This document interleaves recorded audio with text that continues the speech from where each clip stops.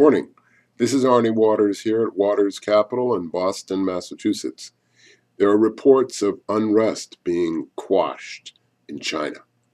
We believe that unrest has been spreading in China for the last few months, and there's been savage repression. The reason we don't know much about this is because the Chinese are a state-controlled communist dictatorship, and they're able to suppress information. They're able to control the flow of information.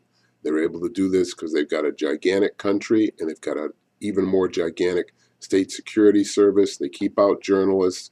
They control the airwaves. They control the internet. So we think stuff's been going on in China for a while.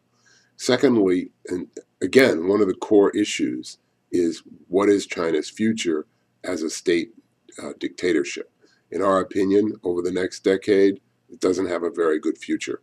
And I think that augurs well for the United States in one level, but on another level, we have to be prepared for Chinese political instability to become a reality.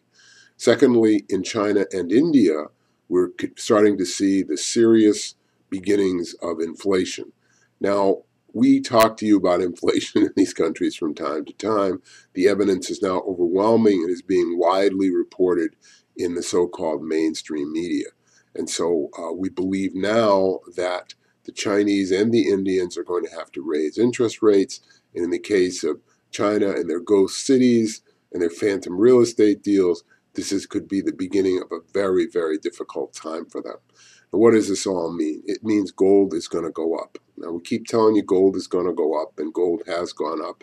And we expect it to go up some more, particularly over the next 2 or 3 weeks, because the combination of Chinese and Indian inflation and the near certainty of a Greek default combined to make gold look like a really intelligent place to be. Now, of course, our regular correspondents know that we think there are a bazillion reasons for gold to be at its current levels, and we expect it to rise even more over the next 2 or 3 weeks. But the reasons are now exacerbated by the excessive growth fueled by state funding in China and the lack of serious economic controls in India. These things taken together with the Greek default means that your gold portfolio should have some sharply increased results over the next little while. Don't miss out. Stop worrying about about gold topping out.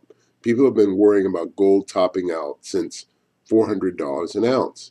It's 1,100 points higher now. $1,100, not 1,100 points. $1,100 higher now, and people are still worried about gold topping out.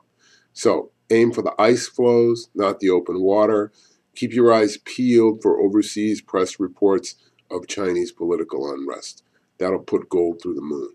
This is Arnie Waters. Aim for the ice flows, not the open water, and have a great day.